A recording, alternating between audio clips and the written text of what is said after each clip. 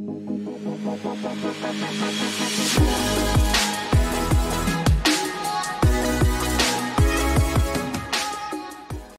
Back guys, you are watching Unicode education. ನಮ್ಮ ಹಿಂದಿನ ವೀಡಿಯೋದಲ್ಲಿ ನಾವು ವೇರಿಯೇಬಲ್ಸ್ ಬಗ್ಗೆ ಮಾತಾಡಿದ್ದು, ವೇರಿಯೇಬಲ್ಸ್ ಕ್ಯಾಸ್ಟಿಂಗ್ ಹೇಗೆ ಮಾಡೋದು ಮತ್ತು ವೇರಿಯೇಬಲ್ಸ್ ಕೇಸ್ ಸೆನ್ಸಿಟಿವ್ ಆಗಿರುತ್ತೆ ಅಂತೆಲ್ಲ ಹೇಳಿ. ಸೊ ಈ ವಿಡಿಯೋದಲ್ಲಿ ನಾವು ಇಲ್ಲೀಗಲ್ ವೇರಿಯೇಬಲ್ ನೇಮ್ಸ್ ಯಾವ್ಯಾವು, ಲೀಗಲ್ ವೇರಿಯೇಬಲ್ ನೇಮ್ಸ್ ಯಾವ್ಯಾವು, ಸ್ವಲ್ಪ ರೂಲ್ಸ್ ಮತ್ತು ಕೇಸಸ್ನ ತಿಳ್ಕೊಳ್ಳೋಣ. ಸೊ ಈ ವಿಡಿಯೋನ ಎಂಡ್ ತನಕ ಸ್ಕಿಪ್ ಮಾಡಿದೆ, ನೀವೇನಾದರೂ ಇಂಟ್ರೆಸ್ಟೆಡ್ ಆಗಿದ್ದರೆ ಸೊ ಈ ವಿಡಿಯೋ ಇಂಪಾರ್ಟೆಂಟ್ ಆಗಿರುತ್ತೆ. ಸೊ ಇನ್ನೊಂದೇನಪ್ಪ ಅಂದರೆ, ನೀವೇನಾದರೂ ಇಂಟ್ರೆಸ್ಟ್ ಇದು ಇನ್ನೂ ಸಬ್ಸ್ಕ್ರೈಬ್ ಆಗಿಲ್ಲ ಅಂದರೆ ಸಬ್ಸ್ಕ್ರೈಬ್ ಆಗಿ, ಎಲ್ಲರಿಗೂ ಸಬ್ಸ್ಕ್ರೈಬ್ ಆಗಿ ಅಂತ ಕೇಳ್ತಿಲ್ಲ, ಜಸ್ಟ್ ಇಂಟ್ರೆಸ್ಟ್ ಇರೋರು ಮಾತ್ರ ಸಬ್ಸ್ಕ್ರೈಬ್ ಆಗಿ, ಮತ್ತು ಬೆಲ್ ಐಕನ್ ಕೂಡ ಪ್ರೆಸ್ ಮಾಡೋದು ಮರಿಬೇಡಿ. ಸೊ ನೋಟಿಫಿಕೇಶನ್ ಬರುತ್ತೆ. ಸೊ ಯಾವುದೇ ರೀತಿಯ ಒಂದು ವೀಡಿಯೋ ಅಪ್ಲೋಡ್ ಮಾಡಿದ ತಕ್ಷಣ ನಿಮಗೆ ನೋಟಿಫಿಕೇಶನ್ ಬರಲಿ ಅಂತೇಳಿ. ಸೊ ಈ ವಿಡಿಯೋ ಸ್ಟಾರ್ಟ್ ಮಾಡೋದಾದರೆ, ನೀವು ಡಿಸ್ಪ್ಲೇ ನನ್ನ ಡೆಸ್ಕ್ಟಾಪಲ್ಲಿ ನೋಡ್ತಿದ್ದೀರಾ, ಟೋಟಲ್ ವೇರಿಯೇಬಲ್ಸ್ ಎಲ್ಲ ಇಟ್ಕೊಂಡು ಬಂದಿದ್ದೀನಿ ನಾನು, ಸ್ವಲ್ಪ ಮೈ ವೇರಿಯೇಬಲ್ ಅಂತೇಳಿ. ಸೊ ಇಲ್ಲಿ ಮೈ VAR ಅಂತ ಅಂದರೆ ಏನಿಲ್ಲ, ಮೈ ವೇರಿಯೇಬಲ್ ಅಂತೇಳಿ ಇದು ನಾವು ಯಾವುದಾದ್ರು ನೇಮ್ ಕೊಟ್ಕೋಬೋದು, ಅದೇನು ಆ ರೀತಿ ಏನು ಪ್ರಾಬ್ಲಮ್ ಇಲ್ಲ. ಯಾವ ಥರ ನೇಮ್ ಕೊಡ್ಬೋದು ಅನ್ನೋದನ್ನ ಈ ವಿಡಿಯೋದಲ್ಲಿ ನೋಡೋಣ. ಸೊ ಫಸ್ಟ್ ಆಫ್ ಆಲ್ ನಾವು ಫಸ್ಟ್ ರೂಲಿಂದ ನೋಡೋಣ. ನೋಡಿ, ಎಲ್ಲ ಕಮೆಂಟ್ ಮಾಡಿದ್ದೀನಿ, ಇದು ಪೈಥನ್ ಸ್ಕ್ರಿಪ್ಟ್ನೇ, ಬಟ್ ನಾನು ಕಮೆಂಟ್ ಔಟ್ ಮಾಡಿದ್ದೀನಿ ಜಸ್ಟ್ ನಿಮ್ಗೆ ಎಕ್ಸ್ಪ್ಲೇನ್ ಮಾಡೋಕ್ಕೆ. ಪೈಚಾಮ್ ಒಳಗಡೆ ಯೂಸ್ ಮಾಡ್ತಿರೋದು, ಪೈಚಾಮಲ್ಲಿ ಡಿಸ್ಟ್ರಾಕ್ಷನ್ ಮೋಡ್ ಅಂತ ಸರ್ಚ್ ಮಾಡಿದ್ರೆ ನಿಮಗೆ ಈ ರೀತಿ ಸಿಗುತ್ತೆ. ಸೊ ಇಲ್ಲಿ first of all, A variable name must start with A letter are the underscore character.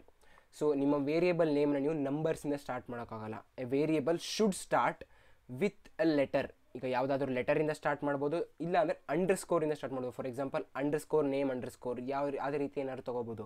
But ನೀವು 1 ನೇಮ್ 2 ನೇಮ್ ಅಂತ ತೊಗೊಳಕಲ್ಲ, ನೇಮ್ 2 ಅಂತ ತೊಗೋಬೇಕಾಗುತ್ತೆ. ಅದು ಫಸ್ಟ್ ರೂಲ್ ಆಗಿರುತ್ತೆ.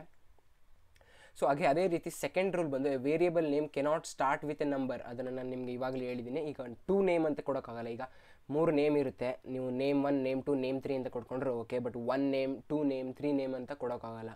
ಸೊ ವೇರಿಯೇಬಲ್ಸ್ ನೇಮ್ಸ್ನ ಜಸ್ಟ್ ನೀವು ಲೆಟರ್ಸಿಂದನೇ ಸ್ಟಾರ್ಟ್ ಮಾಡಬೇಕು, ಇಲ್ಲಾಂದರೆ ಅಂಡರ್ಸ್ಕೋರ್ ನೇಮ್ 1 ಅಂಡರ್ಸ್ಕೋರ್ ನೇಮ್ 2 ಅಂತ ನೀವು ನಿಮ್ಮ ಇಷ್ಟ ಆದಂಗೆ ತೊಗೋಬೋದು. ಸೊ ಇನ್ನು ನೆಕ್ಸ್ಟ್ ನೋಡೋಣ. Variable name can only contain alpha numeric characters. Variable ನೇಮಲ್ಲಿ just numbers ಮತ್ತು ಆಲ್ಫಾಬೆಟ್ಸು ಪ್ಲಸ್ ಅಂಡರ್ಸ್ಕೋರ್ ಮಾತ್ರ ಇರ್ಬೋದು. ಬೇರೆ ರೀತಿಯ ಯಾವುದೇ ರೀತಿ, ಈಗ ಪರ್ಸೆಂಟೇಜ್ ಸಿಂಬಲ್ ಇರ್ಬೋದು, ಪ್ಲಸ್ ಸಿಂಬಲ್ ಇರ್ಬೋದು, ಇವೆಲ್ಲನೂ ನೀವು ವೇರಿಯೇಬಲ್ ನೇಮ್ಸ್ ಒಳಗಡೆ ಯೂಸ್ ಮಾಡೋಕ್ಕಾಗಲ್ಲ. ಮತ್ತು ಇನ್ನೊಂದೇನಪ್ಪ, variable names R case sensitive. ನಮ್ಮ ಹಿಂದಿನ ವೀಡಿಯೋನ ಕರೆಕ್ಟಾಗಿ ನೋಡಿದರೆ ಕೇಸ್ ಸೆನ್ಸಿಟಿವ್ ಅಂದರೆ ಏನು ಅಂತ ಗೊತ್ತಿರುತ್ತೆ. ನೋಡಿಲ್ಲ ಅಂದರೆ ನೋಡ್ಕೊಂಡು ಬನ್ನಿ, ಅದೊಂಥರ ಲಿಂಕ್ ಥರ ಇರುತ್ತೆ ಈ ವಿಡಿಯೋಗೆ. ಅಂತ ಹೇಳ್ತಾ ಈ ವಿಡಿಯೋನ ಸ್ಟಾರ್ಟ್ ಮಾಡೋಣ ಇವಾಗ. So let's get started.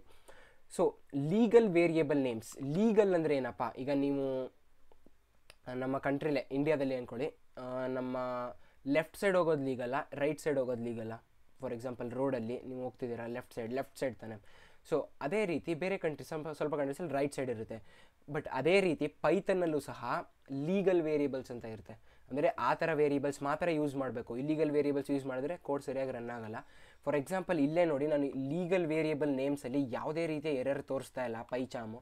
But illegal variable ನೇಮ್ಸಲ್ಲಿ ನೋಡಿ, ನಿಮಗೆ ಆಗಲೇ ಇಲ್ಲೊಂದು ಎರರ್ ಇದೆ, ಎಂಡ್ ಆಫ್ ಸ್ಟೇಟ್ಮೆಂಟ್ ಎಕ್ಸ್ಪೆಕ್ಟೆಡ್ ಅಂತೇಳಿ. ಮತ್ತು ಇಲ್ಲೊಂದು ಎರರ್ ಇದೆ ನೋಡಿ, ರೆಡ್ ಲೈನಲ್ಲಿ ಅಂಡರ್ಲೈನ್ ಮಾಡಿದೆ, ಕೆನಾಟ್ ಅಸೈನ್ ಟು ಆಪರೇಟರ್ ಅಂತೇಳಿ. ಮತ್ತು ಇನ್ನೊಂದು ಎಂಡ್ ಆಫ್ ಸ್ಟೇಟ್ಮೆಂಟ್ ಎಕ್ಸ್ಪೆಕ್ಟೆಡ್ ಅಂತೇಳಿ. ಸೊ ಈ ರೀತಿ ಇಲ್ಲೀಗಲ್ ವೇರಿಯೇಬಲ್ಸ್ ನೀವು ಯೂಸ್ ಮಾಡೋಕ್ಕಾಗಲ್ಲ. ಸೊ ಲೀಗಲ್ ವೇರಿಯೇಬಲ್ಸ್ ಯಾವ್ಯಾವ ರೀತಿ ಇರುತ್ತೆ ಅಂತ ನಾವು ತಿಳ್ಕೊಬಿಡೋಣ. ನೋಡಿ, ಇಲ್ಲಿ ಜಸ್ಟ್ ನಾನು ನೇಮ್ ಕೊಡಬೇಕು. ಆ ನೇಮ್ನ ನಾನು ಮೈ VAR ಅಂದರೆ ಮೈ ವೇರಿಯೇಬಲ್ ಅನ್ನೋ ಒಂದು ವೇರಿಯೇಬಲ್ ಒಳಗಡೆ ಸ್ಟೋರ್ ಮಾಡ್ತಿದ್ದೀನಿ. ಸ್ಟ್ರಿಂಗ್ ಡೇಟಾ ಟೈಪ್ ಇದು, ಆಯಿತಾ? ನಿಮಗೆ ಗೊತ್ತಿರುತ್ತೆ ಡೇಟಾ ಟೈಪ್ಸ್ ಮೇಲೆ ಬೇಸಿಕ್ ಆಪರೇಷನ್ಸ್ ನೋಡಿದರೆ. ಸೊ ಅದೇ ರೀತಿ ನೀವು ಮೈ VAR ಅಂದರೆ ಡೈರೆಕ್ಟಾಗಿ ಎರಡು, ಈಗ ಮೈ ಒಂದಿದೆ, VAR ಒಂದಿದೆ, ಎರಡನ್ನೂ ಜಾಯಿನ್ ಮಾಡಿ ಸೇರಿಸಿ ಕೊಟ್ಟರು ಸಹ ಅದು ನೇಮ್ ಲೀಗಲ್ ಆಗಿರುತ್ತೆ, ಫಸ್ಟ್ ಒನ್. ಸೊ ಅದು ಆಯಿತು. ಸೊ ನೆಕ್ಸ್ಟು ಮೈ ಅಂಡರ್ಸ್ಕೋರ್ VAR, ನಾನು ಆವಾಗಲೇ ಹೇಳಿದೆ ಲೆಟರ್ಸ್, ನಂಬರ್ಸ್ ಆ್ಯಂಡ್ ಅಂಡರ್ಸ್ಕೋರ್ ಇರ್ಬೋದು ಅಂತೇಳಿ. ಸೊ ಮೈ ಅಂಡರ್ಸ್ಕೋರ್ VAR ಈ ರೀತಿ ಸಹ ನೀವು ನೇಮ್ ಮಾಡ್ಬೋದು ವೇರಿಯೇಬಲ್ಸ್ನ. ಅದೇ ರೀತಿ ಅಂಡರ್ಸ್ಕೋರಿಂದ ಸ್ಟಾರ್ಟ್ ಸಹ ಮಾಡ್ಬೋದು, ಬಟ್ ನಂಬರ್ಸಿಂದ ಸ್ಟಾರ್ಟ್ ಮಾಡೋ ಹಾಗಿಲ್ಲ.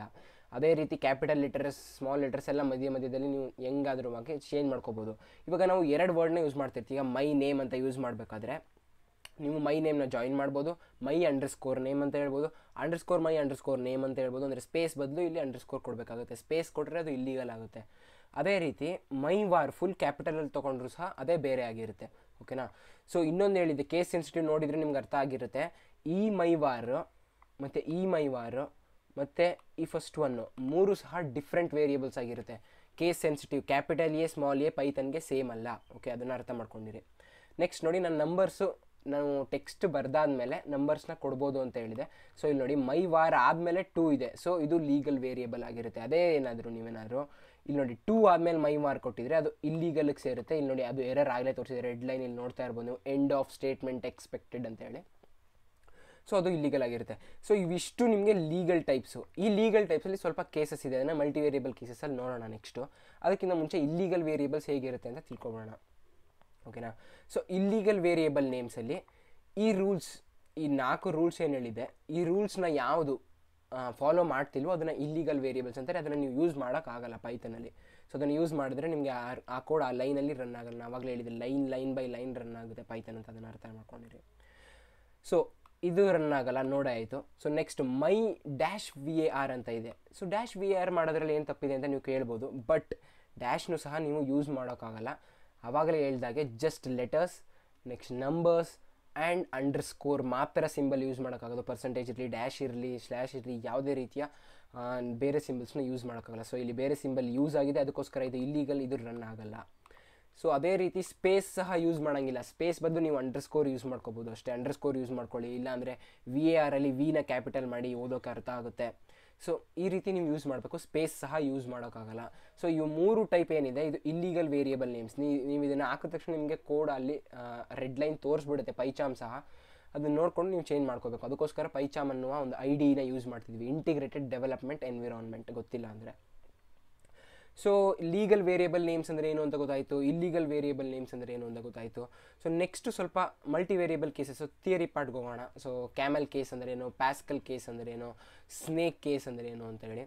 ಸೊ ಈಗ CamelCase, ಸೊ ಕ್ಯಾಮಲ್ನ ನೋಡಿದ್ದೀರಾ ಅಲ್ವಾ, ನಮ್ಮ ಇಲ್ಲಿ ಡಿಸ್ಪ್ಲೇ ಮಾಡ್ತಿರ್ತೀನಿ ಇಮೇಜು. ಕ್ಯಾಮಲಲ್ಲಿ ಹಂಪ್ ಇರುತ್ತೆ ಮಧ್ಯದಲ್ಲಿ. ಸೊ ಇವಾಗ ಫಾರ್ ಎಕ್ಸಾಂಪಲ್ ಯಾವುದೋ ಆಫೀಸ್ಗೆ ಒಂದು ಪ್ರೋಗ್ರಾಮ್ ಮಾಡ್ತಿದ್ದೀರಾ, ಅಲ್ಲಿ ಮೈ ಅಕೌಂಟ್ ಡೀಟೇಲ್ಸ್ ಅಥವಾ ಯೂಸರ್ ಅಕೌಂಟ್ ಡೀಟೇಲ್ಸ್ ಅಂತ ಒಂದು ವೇರಿಯೇಬಲ್ ಇಟ್ಕೋಬೇಕು ನೀವು. ಆವಾಗ ಯೂಸರ್ ಅಕೌಂಟ್ ಡೀಟೇಲ್ಸ್ ಹಿಂಗೂ ಕೊಡ್ಬೋದು. ಆದರೆ ಇದು ಓದಬೇಕಾದ್ರೆ ನೀವು ಯೂಸರ್ ಅಕೌಂಟ್ ಡೀಟೇಲ್ಸ್ ಒಂದು ರೇಂಜ್ಗೆ ಒಂಥರ ಪ್ರಾಬ್ಲಮ್ ಇರುತ್ತೆ. ಸೊ ಓದಬೇಕಾದ್ರೆ ಅರ್ಥ ಮಾಡ್ಕೋಬೇಕು ಅದನ್ನ. ಅದಕ್ಕೋಸ್ಕರ ನೋಡಿ, ಎಲ್ಲ ಫಸ್ಟ್ ವರ್ಡ್ ಬಿಡಿ. ಈಗ ಫಸ್ಟ್ ವರ್ಡ್ ನಮಗೆ ಯೂಸರು, ನೆಕ್ಸ್ಟ್ ಅಕೌಂಟ್ ಇದ್ದಿದ್ದಲ್ವಾ. ಸೊ ಅಕೌಂಟಿಂದ ಎ ಕ್ಯಾಪಿಟಲ್ ಇರಬೇಕು.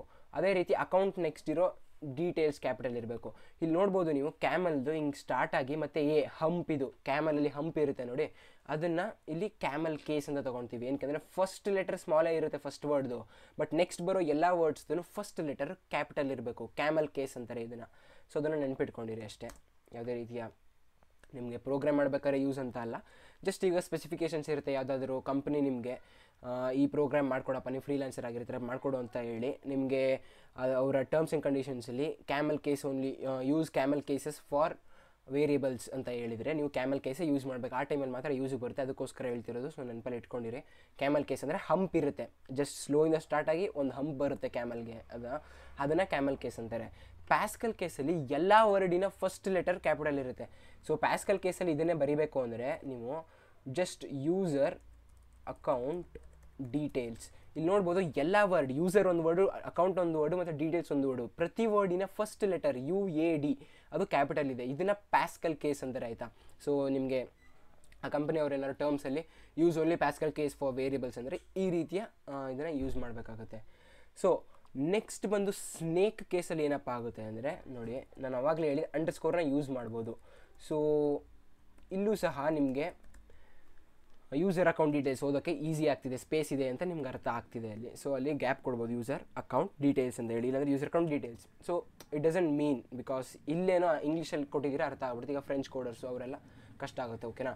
ಸೊ SnakeCaseಲ್ಲಿ ನೋಡಿ, ಸ್ನೇಕ್ ಹೆಂಗೆ ಮೂವ್ ಆಗುತ್ತೆ. ಸೊ ಇಲ್ಲಿ ಯೂಸರ್ ಒಂದು, ಅಕೌಂಟ್ ಒಂದು, ಡೀಟೇಲ್ಸ್ ಒಂದು, ಇದು ಅಂಡರ್ಸ್ಕೋರಿಂದ ಕನೆಕ್ಟ್ ಆಗಿದೆ. ಇದು ಸ್ನೇಕ್ ಥರ ಮೂವ್ ಮಾಡ್ಬೋದು ಅಂತ ನೀವೇ ಅರ್ಥ ಮಾಡ್ಕೋಬೇಕು ಅದನ್ನು. ಸೊ SnakeCase ಅಂತಾರೆ, ಅಂಡರ್ಸ್ಕೋರಲ್ಲಿ ಪ್ರತಿ ವರ್ಡು ಸಪ್ರೇಟ್ ಮಾಡೋದನ್ನ SnakeCase. ಸೊ CamelCase, PascalCase ಮತ್ತು SnakeCase ಅರ್ಥ ಮಾಡ್ಕೊಂಡಿದ್ದು. ಇದೇ ರೀತಿ ಎಷ್ಟೊಂದು ಕೇಸ್ ಇದೆ, ಇದು ಮೇನ್ ಕೇಸ್ ಆಗಿರೋದನ್ನು ನಿಮಗೆ ಅರ್ಥ ಮಾಡಿಸಿದ್ದೀನಿ. ಸೊ CamelCaseಲ್ಲಿ ಫಸ್ಟ್ ವರ್ಡ್ದು ಫಸ್ಟ್ ಲೆಟರ್ ಮಾತ್ರ ಸ್ಮಾಲು, ಇನ್ನೆಲ್ಲ ವರ್ಡ್ಸ್ದು ಫಸ್ಟ್ ಲೆಟರ್ ಕ್ಯಾಪಿಟಲ್ ಆಗಿರುತ್ತೆ, ಓಕೆನಾ. ಅದೇ ರೀತಿ ಪ್ಯಾಸ್ಕಲಲ್ಲಿ ಪ್ರತಿ ವರ್ಡ್ದು ಫಸ್ಟ್ ಲೆಟರ್ ಕ್ಯಾಪಿಟಲ್ ಇರುತ್ತೆ. ಅದೇ ರೀತಿ SnakeCaseಲ್ಲಿ ಪ್ರತಿ ವರ್ಡ್ ಸ್ಮಾಲಲ್ಲೇ ಇರುತ್ತೆ, ಬಟ್ ಅಂಡರ್ಸ್ಕೋರಿಂದ ಸಪ್ರೇಟ್ ಆಗಿರುತ್ತೆ, ಸ್ಪೇಸ್ ಬದಲು ಅಂಡರ್ಸ್ಕೋರ್ ಕೊಟ್ಟಿರ್ತೀವಿ ಇಲ್ಲಿ. ಸೊ ಇದು ಕೇಸಸ್ ಆಯಿತು, ಇಲ್ಲೀಗಲ್ ವೇರಿಯೇಬಲ್ ನೇಮ್ಸ್ ಆಯಿತು, ಲೀಗಲ್ ವೇರಿಯೇಬಲ್ ನೇಮ್ಸ್ ಆಯಿತು. ಸೊ ಟೋಟಲ್ ಒಂದು ರೇಂಜ್ಗೆ ನಾನು ರೂಲ್ಸ್ನ ಅರ್ಥ ಮಾಡಿಸ್ಕೊಟ್ಟಿದ್ದೀನಿ ಅಂತ ಅನ್ಕೋತೀನಿ. ಈ ರೂಲ್ಸ್ ನಿಮಗೆ ಯೂಸಿಗೆ ಬರುತ್ತೆ, ಈ ರೂಲ್ಸ್ನ ನೀವು ಕ್ಯಾರಿ ಫಾರ್ವರ್ಡ್ ಮಾಡಬೇಕು. ಇದನ್ನು ಅರ್ಥ ಮಾಡಿಕೊಂಡು ಮೈಂಡಲ್ಲಿ ಇಟ್ಕೊಂಡಿರಿ. ನೀವು ಪ್ರೋಗ್ರಾಮರ್ ಆಗಬೇಕು ಅಂದರೆ ಇದೆಲ್ಲ ನಿಮಗೆ ಜಸ್ಟ್ ನಿಮ್ಮ ಟಂಗ್ ಟಿಪ್ಪಲ್ಲಿ ಇರಬೇಕಾಗುತ್ತೆ. ಸೊ ವಿಡಿಯೋ ಇನ್ಫಾರ್ಮೇಟಿವ್ ಆಗಿತ್ತು ನಿಮಗೂ ಅನಿಸಿದರೆ ಲೈಕ್ ಮಾಡಿ. ವೀಡಿಯೋನ ಲೈಕ್ ಮಾಡಿದಷ್ಟು ನಮ್ಮ ವೀಡಿಯೋ ಜಾಸ್ತಿ ರ್ಯಾಂಕ್ ಆಗುತ್ತೆ, ಸೊ ಜಾಸ್ತಿ ಜನಕ್ಕೆ ತಲುಪುವಂಥ ಚಾನ್ಸಸ್ ಇರುತ್ತೆ. ಅದೇ ರೀತಿ ನಿಮ್ಮ ಫ್ರೆಂಡ್ ಯಾರಾದರೂ ಇಂಟ್ರೆಸ್ಟ್ ಇದ್ದರೆ ಅವ್ರಿಗೂ ಕೂಡ ಶೇರ್ ಮಾಡಿ ನಮ್ಮ ವೀಡಿಯೋಸ್ನ, ಅವ್ರಿಗೂ ಕೂಡ ಹೆಲ್ಪ್ ಆಗಲಿ. ಸೊ ಇನ್ನೂ ಇಂಟ್ರೆಸ್ಟ್ ಇದು ಸಬ್ಸ್ಕ್ರೈಬ್ ಆಗಿಲ್ಲ ಅಂದರೆ ಸಬ್ಸ್ಕ್ರೈಬ್ ಆಗೋದನ್ನ ಮರಿಬೇಡಿ. ಸಬ್ಸ್ಕ್ರೈಬ್ ಆಗಿ ನಿಮಗೆ ನೋಟಿಫಿಕೇಷನಲ್ಲಿ ಬೆಲ್ಲೈಕನ್ ಏನಿದೆ ಪ್ರೆಸ್ ಮಾಡಿದ್ರೆ ನಿಮಗೆ ನೋಟಿಫಿಕೇಷನ್ ಬರುತ್ತೆ ನಾವು ಯಾವುದೇ ರೀತಿಯ ಹೊಸ ವೀಡಿಯೋ ಅಪ್ಲೋಡ್ ಮಾಡಿದ ತಕ್ಷಣ ಅಂತ ಹೇಳ್ತಾ ಈ ವಿಡಿಯೋನ ಮುಗಿಸೋಣ guys. Thank you. Stay home, stay safe.